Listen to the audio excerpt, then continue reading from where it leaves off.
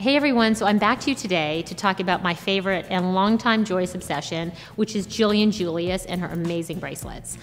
So what I'm going to show you today is what they've done for fall to update their bracelets in their classic line with new colors and new textures.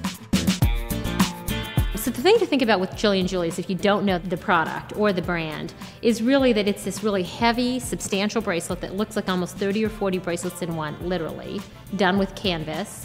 And then it's got this gold and silver hardware, and what she's done for fall, if you can see it, is she's really added this texture to her tubing that really kind of take this really amazing bracelet up even a notch further. The other thing she's done for fall is added 2 more neutrals. So she's added this gray neutral, which I just love. Gray is in fact my new neutral. A tan, and then of course bought this new tubing back with her classic black design. If you were thinking about a more graphic look, then I'd be tempted to go with the black canvas. But I think if you really want something that's a little more subtle, I might be tempted to go with the tan or the gray. Either way, I think my feeling about Julius is pretty simple. This bracelet is not for the faint of heart on price, but the one thing you can guarantee is once you put it on, it's going to make any outfit, whether it's a $50 outfit, a $100 outfit, a $500 outfit, it's actually going to make it feel like a $5,000 outfit down the runway. And I think that's what's so special about this product and about this brand.